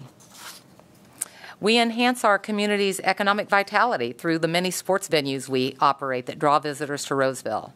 And Parks, Recreation, and Libraries is an economic driver beyond just promoting tourism by increasing home values, improving air and water quality, and attracting businesses, talented workers, and new residents to Roseville. We have a constant focus on delivering exceptional city services. Our new strategic master plan will guide our efforts to deliver these services in the coming year. We consistently evaluate our organizational structure to ensure the efficient and effective delivery of these services, and we optimize the use of data and technology to improve the delivery of our services as well. And lastly, to support the council goal to invest in well-planned infrastructure and growth. Once again, our strategic master plan will help guide our future decision-making and prioritization. We do place a priority on reinvesting in our aging infrastructure as funding allows, and as you saw in our additional requests this year. We continue to develop new parks in growth areas, and we effectively manage our open spaces, preserves, and streetscapes. In closing, I just want to say that perhaps one positive outcome of COVID is that it reintroduced many people to the outdoors, and Parks, Recreation, and Libraries have been seen as an essential service. I want to share a few facts that we learned through the strategic master plan process. We learned that residents appreciate our services, and they just want more of them. 88% of our residents agree that PRL improves their physical health and wellness, and 87% of residents agree that PRL improves their mental health. 89% of residents agree that PRL makes Roseville a more desirable place to live. And I can't close before calling your attention to the logos at the bottom of this slide.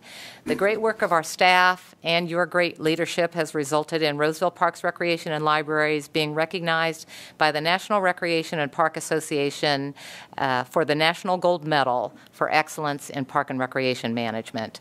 This means that we're considered one of the top 4 agencies in the nation serving communities with populations between 75,000 and 150,000. And I hope this recognition is an indication of our effective management of our resources. And then the logo on the right is from the California Park and Recreation Society. And while it states that parks make life better, we know that in Roseville, Parks, Recreation, and Libraries makes life better, and none of our work would be possible without our great city leadership and your support. So thank you. Thank you very much. Curious about that other 10 or 12%. They just haven't got it yet. I'm worried about them. They haven't got it yet. Okay. Does any of the council members have any comments or questions of Jill? I have just 3 comments. I was really happy to hear that we're going to start bringing some of that MIDO work in-house and kind of phasing out the contractors. I think that's a good thing. Anytime that we can have something in-house and have more control, I think is always good. I like the additional hours across many of the libraries and the museums that you mentioned. I mean, I think that's only good. And then I just want to say I've been in Maidu several times and a couple field trips over the years, and I'm really happy. I agree that some of that has seen it better days. I mean, we've got our life out of them.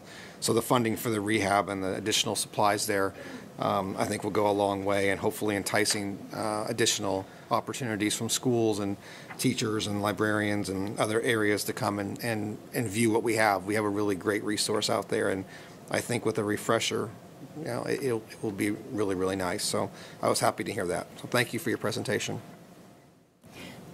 I would say I echo what Councilman Mendonça said.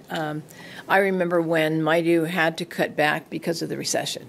I very, very vividly remember that, and all of our city services. And so to have that opportunity to bring it back to life again, and it's a fabulous place. It's not only for kids, it's for adults, and for having venues there.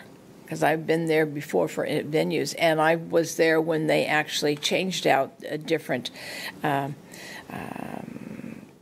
programs and things they had, so that it was refreshed. So it's going to be nice to see it alive again, and not only Maidu, but make sure all of our parks stay refreshed. And I'm really glad that we had the strategic master plan, and as we're building the new parks, we don't forget the old parks, because they're all our parks, and we go all different areas, and people get to really enjoy them. And I really appreciate what all the you people do in the Parks Department. Thank you very much. Thank you.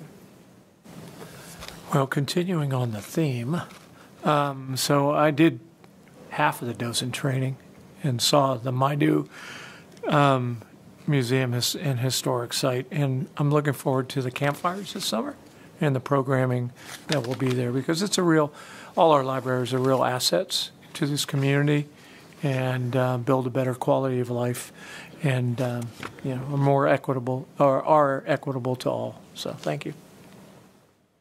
Okay, thank you. Just love what we do. So, yeah. Thank you, Joe, for everything, and thanks for the deep dive you've taken into with the master strategic plan too. Yeah, thank you. You can always improve. Good job. Okay, we have 3 more departments we'll hear from. We have Development Services. Public comment. Thank you. I'll open up to public comment. Is there anyone here that would like to make a comment on the presentation we just heard? Okay, thank you. I'll close public comment. We have Development Services next, and then afterwards Public Works, and then Economic Development.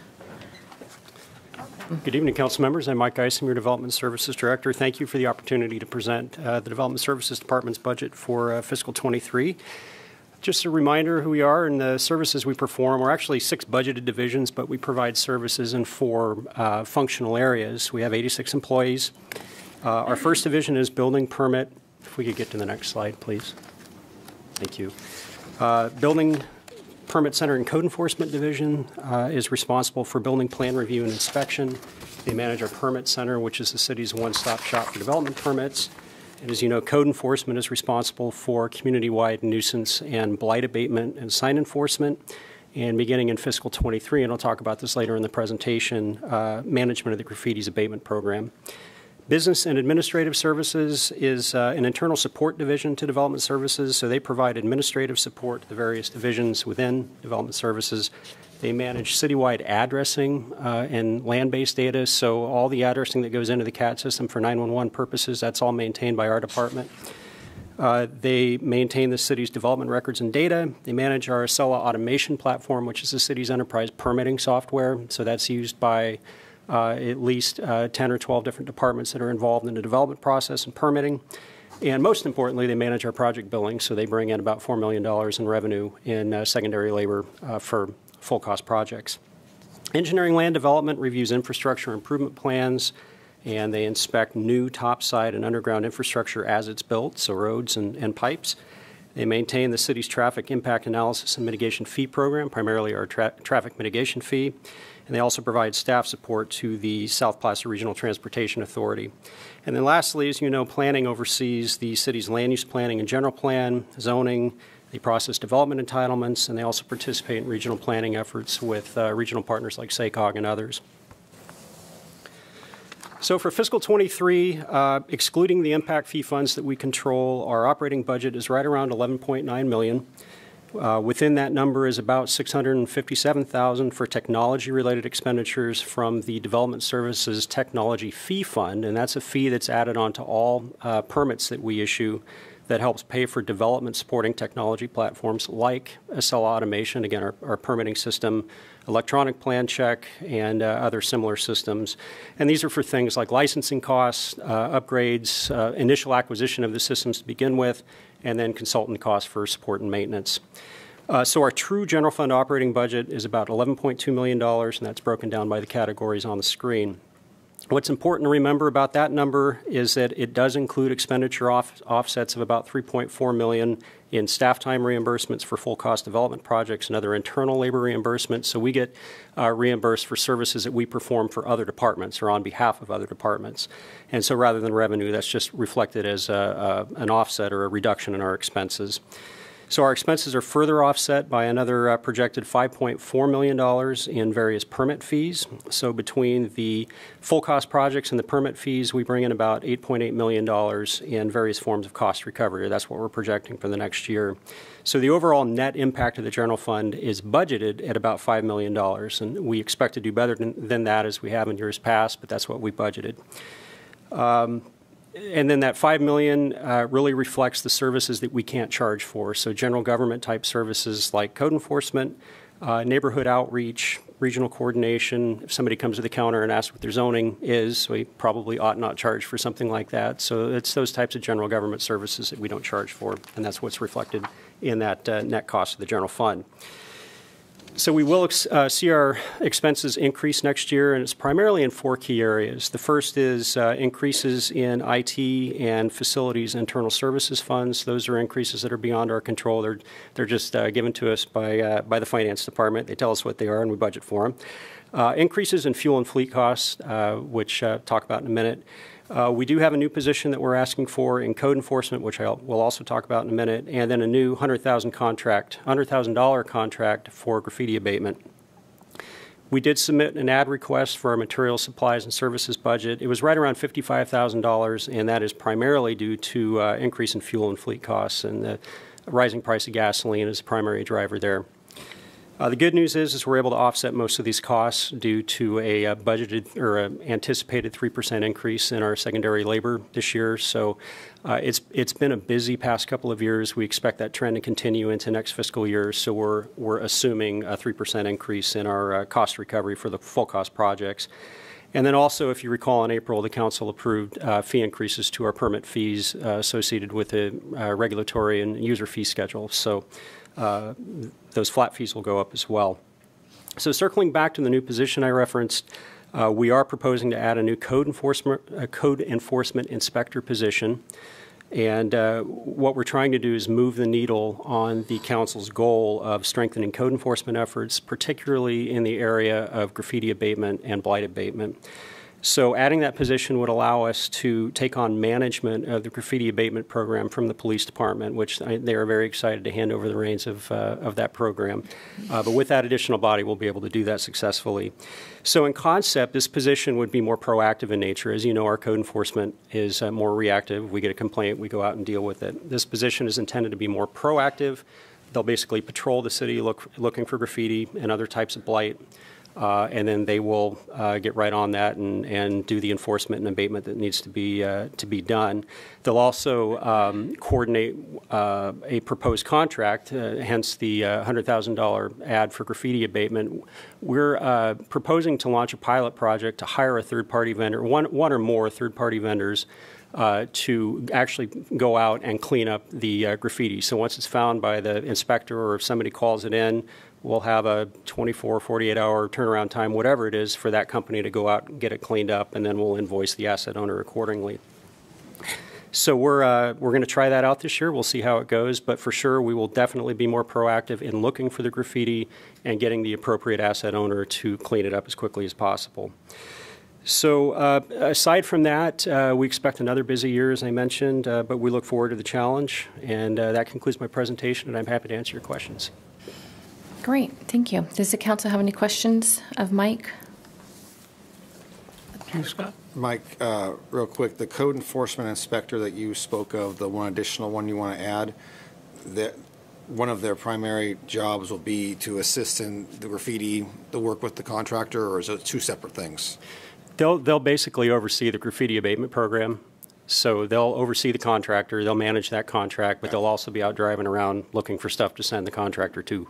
Okay, so we'll actually have two people on, they'll be overseeing it, but they'll still be out there? Yep. Okay. Yep. And then you'd mentioned graffiti abatement and other blight. Can I assume that would also mean, working in conjunction with the rest of the services, like the homeless camps and different things that we deal with? Yeah. So blight generally refers to, or we refer to it, tall weeds, signage, damaged or down fencing, the types of things that we normally get complaints about, but we'll be more proactive in contacting property owners to get it cleaned up. Perfect. I just wanted to clarify that. Good news. Thank you. Any questions over here? On the graffiti abatement, third-party vendor, what would they offer that our staff wouldn't be able to offer? It's nothing, but it would free up staff to do other things. So right now, response to graffiti involves the streets division, the electric department, environmental utilities from time to time. We have to coordinate with Comcast. We have to coordinate with PG&E. So our hope is we can get that contractor to respond on behalf of all of those different asset owners. We have a lot of details to work out. I'm not sure quite exactly how it's going to work yet, but those are the details that we need to kind of get into. And you're shooting for the 48-hour roughly turnaround? Yeah, we'll have to negotiate that, but that would be my preference, is to have it cleaned up within 48 to 72 hours. Okay, thanks. And will the contractor clean it up or the asset owner? The contractor would clean it up. Okay. And then if it's an enterprise-owned asset, we'll have to talk about billing the enterprise. I have to talk with the other enterprise department heads about this, but to bill them for the cleanup. Mike, do other cities have a contracted code enforcement like that? It's all over the board. Some they use internal city forces. That tends to be more expensive just because of the vehicle costs, the fuel costs, the staff time. I can't tell you offhand which cities use that model, but I know they're out there. Okay. I think that, I'm happy that we're going to try to do as much as we can. I feel every time I see something, I take a picture of it and send it in, and I don't think I'm the only one or other people see it. It just makes our beautiful city look trashy, and I think anything we can do, or and anybody who sees something to report it to the city, so that because all the eyes and ears of the community are what makes our city stay nice. So, I encourage people to, whether it's our new position that's coming on or what we're doing right now, to report them.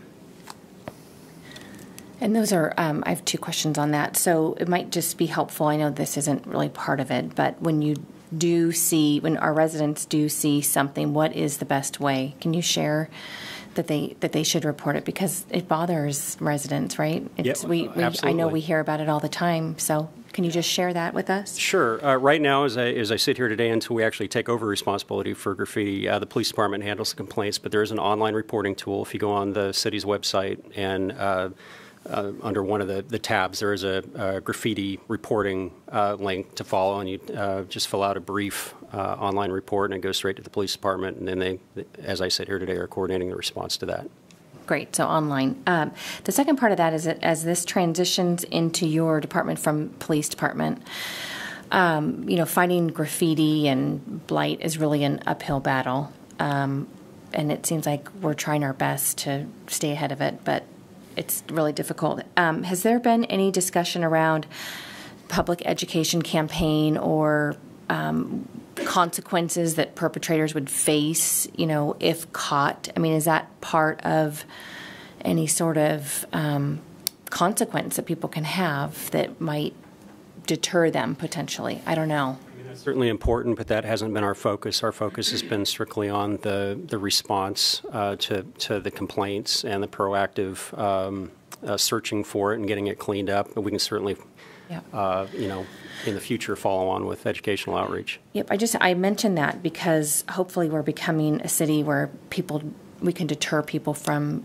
committing crimes here with our flock cameras and the additional law enforcement. So I just put that out there that, maybe Roseville's not the place that you want to do that. Like, we will hopefully hold them accountable as much as we can. And it's been our experience that graffiti begets graffiti, that if somebody sees graffiti, then they'll tend to tag the same asset or something close by, and if it's not there, then maybe they won't think to do it. So if we can get it cleaned up faster, we may see results from that as well.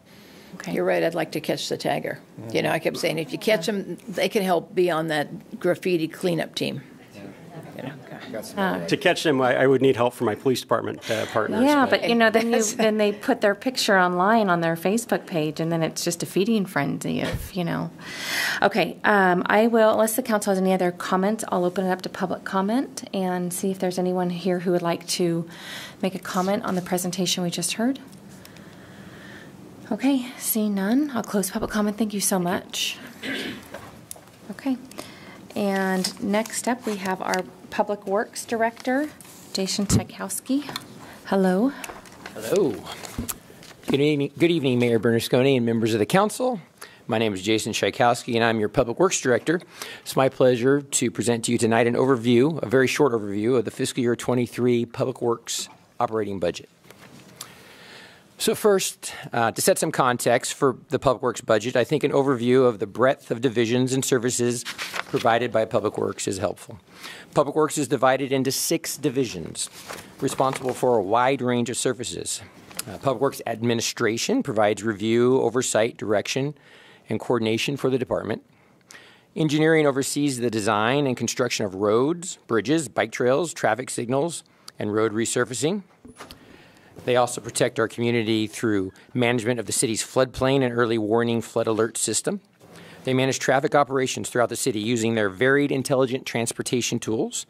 They review requests for crosswalks, stop signs, and permit parking through their traffic study program. And they maintain the city's traffic signals, intelligent transportation system, and underground fiber network. The Street Maintenance Division maintains the city's roads and drainage system. They seal the cracks in our roads and remove and repave portions of failing streets. They repair potholes. They sweep the streets, install and replace traffic signs and pavement markings, complete traffic study improvements like adding crosswalks and stop signs, conduct planned community event and emergency traffic control, and they clear our streets of leaves every fall. The Alternative Transportation Division owns and manages the city's bus system. They run the South Placer Transit Information Center, where riders can make dial-a-ride reservations and get help with planning their transit trips throughout most of Placer County. They provide oversight and planning for bike and pedestrian facilities. They implement the city's transportation system management ordinance, working to reduce single-occupancy vehicle travel on our roads. They're encouraging biking, ride-sharing, using bus and rail, and telecommuting at the city's larger places of employment. They work with our schools to encourage walking and biking to class through creating and identifying safe routes for children to get to school. And they oversee the training and locations of the city's crossing guard program. The Fleet Services Division purchases, manages, and maintains the city's 900-plus vehicle fleet, which includes everything from motorcycles and police cars to buses and garbage trucks. And the Facility Services Division maintains and cleans all city-owned buildings and structures, from city fire stations to our parking garages. They manage the planning and design and construction of city buildings, and they also oversee facility improvements ranging from painting to major remodels. The Public Works operating budget for fiscal year 23 totals $55.4 million. Of that, $10.3 million is general fund money. We receive about 25% of our general fund expenditures are covered by revenue offsets. And as you can see, the largest piece of the pie is Fleet Services. Fleet Services is funded through an internal service fund, or an ISF, where other city departments and Public Works divisions pay for what they use, including fuel, vehicle maintenance, and the largest portion of the fleet budget, the end-of-life vehicle replacement. The largest general fund cost belongs to the second largest piece of the pie, street maintenance. However, their slice of the pie also includes non-general fund resources like utility impact reimbursements from environmental utilities for their impact to our roadways, road safety funds, and some gas tax for roadway maintenance. Alternative transportation comes in with the third largest budget. Much of that pie belongs to transit-related costs, but the entire pie slice is funded with state sales and gas tax. They do not use any general fund. Facility maintenance and engineering tie for the smallest pieces of the pie. However, their funding sources are definitely not the same, with facilities being an ISF, Internal Service Fund, division similar to fleet. And engineering is a mix of general fund, capital improvement projects, secondary labor charges, and Roseville Electric funding for signal maintenance. Administration is a small 3-person team, and our budget barely shows up in the graph and includes funding from all of the previously mentioned sources. So the primary driver of budget changes in fiscal year 23 for Public Works is growth.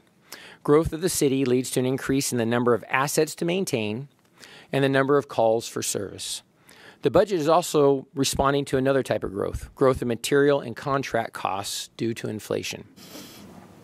Quickly going through the list of budget increases requested for this next year, we have a small increase in general fund for flood alert equipment repair and replacement due to material cost increases. That's $11,000. We have $145,000 of general fund for increased quantities and costs of paving materials, herbicide, and concrete materials. We have $100,000 of general fund to put more resources into removing graffiti quickly when it appears around the city. As Mike mentioned earlier, this will likely transfer over to development services in the future, but for right now, we put it in Public Works. We have $20,000 in general fund to convert a part-time temporary office assistant to a part-time regular employee. Engineering's had this temporary position for over a decade, and the workload's not going away anytime soon. We have $113,000 in general fund resources to add a project coordinator to street maintenance. As we keep adding new roads in the city, the workload continues to grow, and we're going to use this position as a force multiplier by hiring contractors to complete some of the work our regular staff just can't fit into their schedules, or that requires specialized skills or equipment we currently do not have. In this way, one full-time staff person can turn into a short-term crew of 5 or 10 or 20 workers to get something done. $124,000 in electric funds to hire another traffic signal maintenance worker to help keep our ever-increasing list of traffic signals and intelligent transportation system equipment functioning. $77,000 in facility internal service funds to keep Roseville Electric's legacy building and the soon-to-be constructed fire station number 8 in tip-top condition. A little bit about that. Occasionally I bring visitors into our civic center and they ask me how old our building is. And when I tell them the new portions of the building are 20 years old, they're amazed at how new and well upkept our buildings are. And that just doesn't happen without regular maintenance and cleaning. So in addition to the maintenance worker, there's a $64,000 request for facilities, from Facilities ISF for a new custodian to help keep things clean and in tip-top shape. And sometimes you have to look at how the duties and responsibilities of a particular position have changed over time. And at other times, you need to look at the organizational structure of a department or division to make sure the needs of the organization as a whole are being met. With the $47,000 request in fleet internal service funds being requested for a potential reclassification of the parts buyer to a managing supervisor, we are doing both. The position's responsibility has grown to what we believe may be at a management level, and the fleet division has grown to the point where it would greatly benefit from a third managing supervisor. And lastly, we're requesting $108,000 to add a mechanic to fleet services. As the city grows, the number of city staff and their related vehicles and equipment also increases, and this requires more mechanics to keep the city working. So in total, the budget increase request for Public Works is just over $800,000, with $390,000 of that being general fund. The rest of it is coming from other sources. And that includes my brief budget presentation, and me and my Public Works Division managers are here to answer any questions. Okay, thank you very much. Does the council have any questions of Jason? Just one question on the custodian that you're asking for. Would that be a city employee or are we vending that out? that would be a city employee. We hire a lot of contract employees to do our work. But there's some places we just feel it's more appropriate to have a city staff. The Legacy building is one of those because it's Roseville Electric. They're dealing with money, and they also have high security being an electric utility. Wonderful. Thank you. That's a good idea. Okay. I'll open up to public comment. Is there anyone here tonight that would like to make a comment on what we just heard? All right. We'll close public comment. Thank you so much for all the information, Jason. Next up, we have our Economic Development Director. Good evening. Good evening, Mayor Bernasconi, members of the City Council, Melissa Anguiano, your city's Economic Development Director.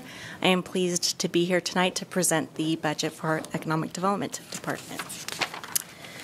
The Economic Development Department is comprised of two divisions, the Economic Development Division and the Housing Division, which also serves as the Roseville Housing Authority. The Economic Development Division focuses on strengthening Roseville's position as a community of choice for business, investment, and lifestyle by retaining, attracting, and growing businesses, encouraging job growth and investment in the city, and leveraging local and regional partners to build on Roseville's competitive advantages. The division also provides staffing and support for the city's Economic Development Advisory Committee. The Housing Division strives to increase the city's affordable housing availability and housing options throughout the city. They do this by primarily managing a variety of programs, including our Housing Choice Voucher Rental Assistance Program, the Community Development Block Grant, CDBG program, Affordable Purchase, and Owner-Occupied Rehab programs. The division also provides staffing and support for the Housing Authority, as mentioned, the Homeless Response Team, the Successor Agency, the Housing Successor Agency, and the Grants Advisory Commission. The overall operating budget for economic development is about $4.1 million. As you can see from the pie chart, a majority of this is included in the Housing Division, but does include non-general funds, including CDBG, which includes the federal stimulus funds, our home funds, Cal Home funds, our housing trust funds, as well as the Citizen Benefit Fund and REACH funds. The economic development component of our operating budget, which is at 13%, represents about $1.13 million. While our budget this year is primarily status quo, we are not adding any positions or any budgeted expenses. We do have a few significant revenue and funding impacts that we felt were notable to mention as they continue to support council goals and priorities. Under enhancing economic vitality, the digital revenue from the billboards that were recently approved, we will start to see some of that revenue coming in. This revenue has been budgeted, as mentioned, by Dennis, and we will adjust this in accordance with the lease terms on an annual basis. The boards are expected to be fully operational by July, and so we do expect to receive our first conditional signing bonus, or our second conditional signing bonus is of $450,000 at the start of the fiscal year. And then thereafter, starting with the first year annual rent of $680,000 a year. We are continuing to work through the sale of 3 additional surplus properties. While the dates are not certain at this point, we will work on the necessary budget adjustments to the Strategic Initiative Fund as those transactions occur. That includes the Roseville Industrial Park, 505 Royer, which was recently approved by City Council, and 401 and 403 Oak Street, which the city is currently in an exclusive right to negotiate. And then the Growth Factory, which also was recently approved by City Council. We will be seeing revenue come in from that endeavor with approximately $16,000 in annual rent for the first year. Our housing division, which represents a significant amount of work in our office, we are also looking at leveraging an additional round of local housing trust fund with the state and seeking match for a little bit over $4 million. We hope to get news on that in the fall. And as council recently approved, $7.5 million in revenue reservations for 3 projects on our housing pipeline. We also saw a significant increase in our housing authority budget, just over $1 million from last year's $6.5 million. And as you know, this mainly funds all of our programs under our Housing Choice Voucher programs, including our homeless vouchers, our VASH vouchers, our mainstream, and our emergency housing vouchers. Moving forward, we're excited to continue to work with council and our partners on leveraging Roseville's value propositions, the entrepreneurship and small business growth factory site that was just approved by council a few weeks ago is a great opportunity for the city to continue to leverage our support and activities, not only in our core but throughout the city. We are working on an updated economic development strategy plan, which we are also looking at implementation and what that looks like for the city, including workforce development, sports, tourism, and entertainment, as mentioned by our Parks and Recreation and Libraries Department, storytelling and sharing of information, looking at how we continue to support solutions and programs under our utilities, and then how we continue to also support our strategic initiative fund and other funding opportunities that help the city's local economy thrive. We are excited and fortunate to have a strong business community in our city. We've heard recent expansions with Penumbra, TSI, Sutter, and Kaiser. We continue to look at how we can support the conditions that allow for businesses to continue to grow and add jobs to our city. Our housing department, our housing division is also looking at creative and competitive funding opportunities. The cost of housing and the need for housing continues to increase, and so looking at where are those opportunities as a city that we can leverage and participate in.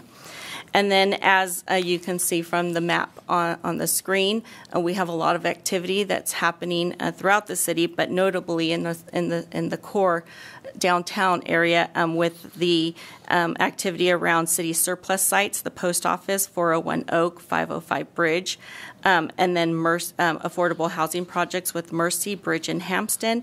And then we also look forward to looking at how we can improve investment and development along our commercial corridors with the corridor-specific plans. Any questions? Any questions of Melissa?